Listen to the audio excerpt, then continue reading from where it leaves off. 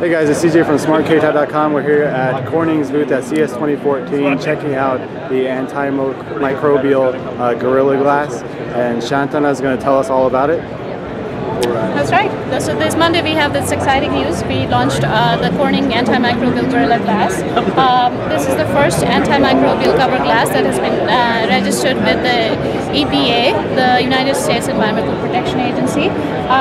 We are doing here some demos at CES to demonstrate to the consumers the kinds of contamination levels that they may have on their phones.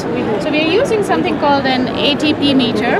It's simply a swab that is used to wipe off and get a sample of contaminants that may be on your phone, may or may not be, right? So we're doing this little test to see what we can pick up off your phone and what exactly does that mean. So the product has been designed to incorporate small amounts of ionic silver, and that is the active agent in the glass. This active agent is built into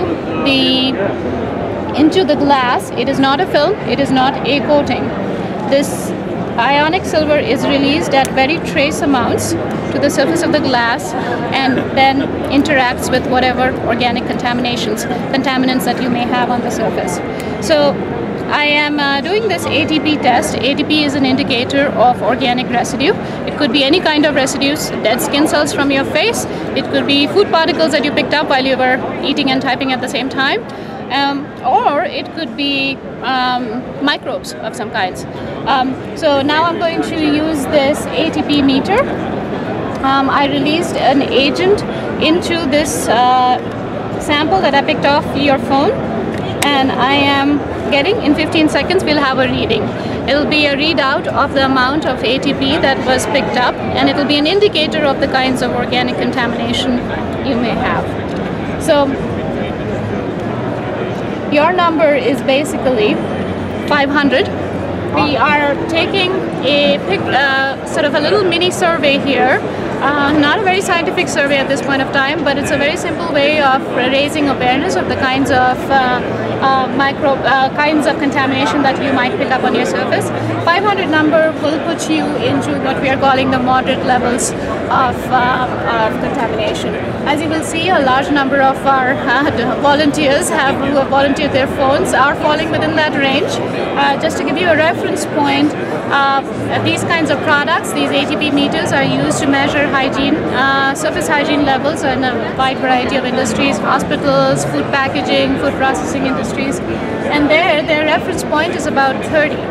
So regardless, most people who have come and volunteered their phones this morning and this afternoon and through the show have been far exceeding that number. So this is our way of showing that there are the opportunity for picking up a range of contaminants on your phone by sheer touch. We like to think of our personal devices as truly personal, but they really aren't that personal because we touch a large variety of surfaces. When we touch, we bring those interactions right back on our surfaces. Then we touch our face 15.5 times, mouth, nose, eyes 15.5 times an hour. So what we bring on our surfaces, we also bring very close and intimate to ourselves. Therefore, we feel like there is an opportunity for us to improve upon the product that we already designed, which is and have offered to the world in 2 billion devices. We have Gorilla Glass, and now we have Antimicrobial Gorilla Glass as well.